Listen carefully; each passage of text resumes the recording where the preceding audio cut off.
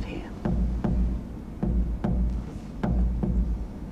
We're talking about his professional standing, his job. Yeah, I know this.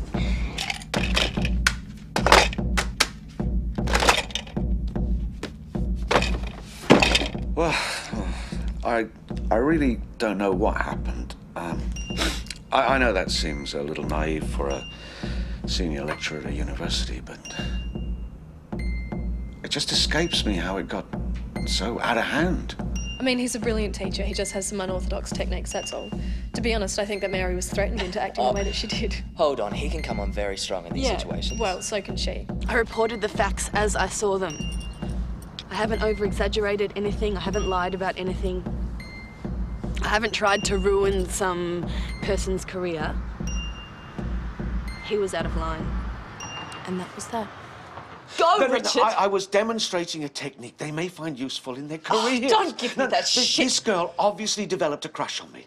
And when I didn't respond, she went to the department with this ridiculous jumped-up Would you charge. just stop it? I know what you did. You took full advantage of her. You are pathetic.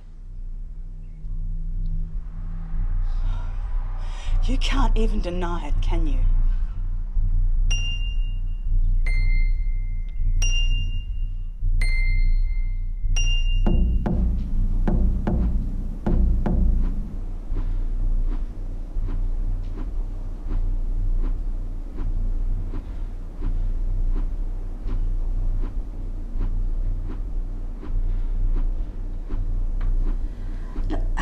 I'm just trying to get the facts of the situation. Yeah? Are you saying that you did reciprocate Mr. Elliott's affections, but then things got out of hand? No. What I'm trying to tell you is that Richard, Mr. Elliott, is in a position of trust at this university and overstepped his professional code of conduct in his dealings with me. It's completely unethical behaviour. And I don't want this to happen again to me or to anyone else here. Well, I appreciate your concerns, Miss Mackenzie. But I hope you understand the severity of the charges you've made.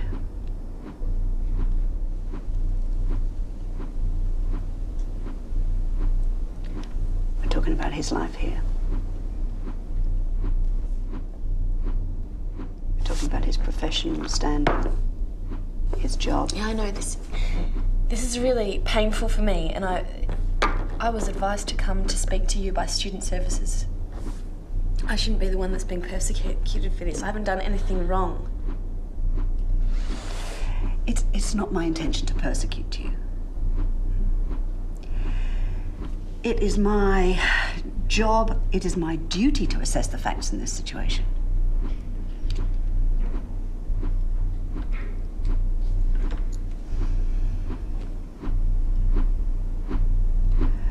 Were you having a relationship with Mr. Elliott?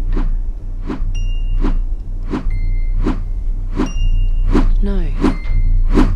This thing with Richard's turned into a bloody witch hunt all round. I don't know why two consenting adults or two people of an adult age can't just say, look, the girl can't just say, no, I'm not interested in this, and just like move on, leave it at that, you know, finish it, over. But no, we have to drag the whole of admin through this, and we all know that Richard's career's gone down the gurgler. And I'm just glad that some of my ex-students are just that, you know, ex, you know what I'm saying? It's a joke.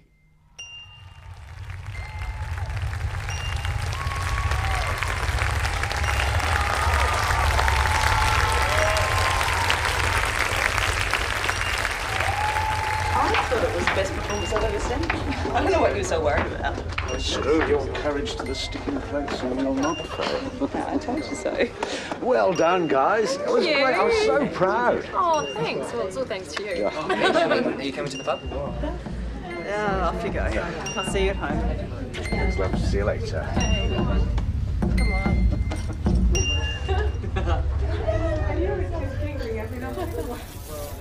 It's drama school. That's what you have to, you know, push people into places they wouldn't normally go. But no, you got a passion, but you also exposed her vulnerability. I really felt her despair tonight when Macbeth doesn't include her anymore in his plans. When they'd worked together, they were so powerful. But later, he acts on his own.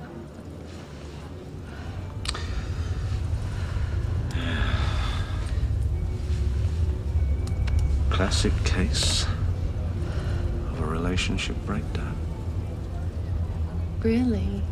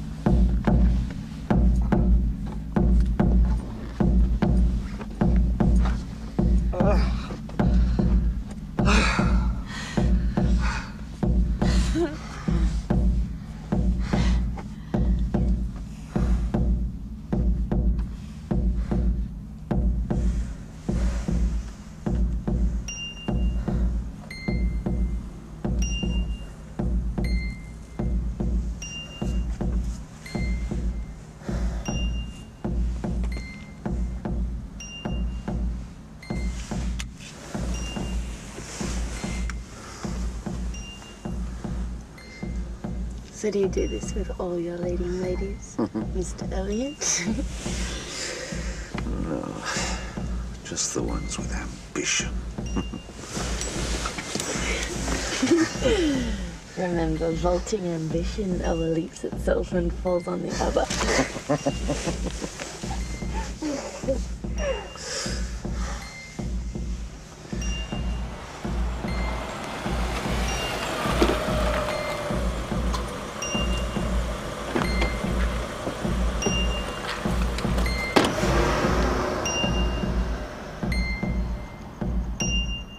It was a stupid class exercise. That's all it was. It didn't actually mean anything. Overstepping that student-teacher boundary. If you're going to be an actor, this is what you have to do. He shouldn't have done it. He got exactly what he deserved. And that's what he was demonstrating, and he just demonstrated that. But, you know... I mean, it's sad for her. I'm sorry that she's left. It was a class exercise. That's all it was. Yeah, the whole world's so bloody politically correct these days, you can't do anything. I mean, let's face it, we all think the thoughts, don't we, eh? I'm only human, but,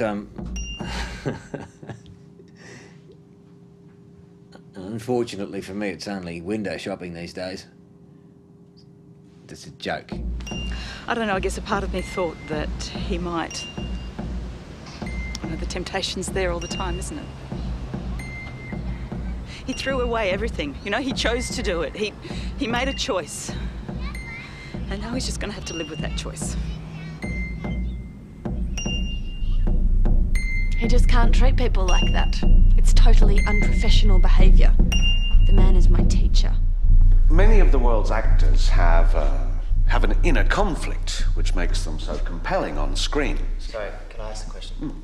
But how can he truthfully play this inner conflict without being, like, totally fucked up?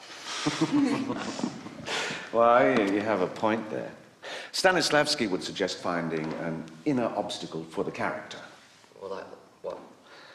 Okay, let's try something. I want two guinea pigs, a love scene, to kiss. Come on, two people, boy and a girl, up here. Come on, guys, somebody. I mean, you may be called upon to do this at some stage. Okay, as I was saying, a love scene states that a couple kiss, but rather than launching into a romantic kiss in a gung-ho manner, it's good to make the kiss cost something. Before an action like that, it's good to think of all the reasons not to kiss, therefore creating an inner conflict.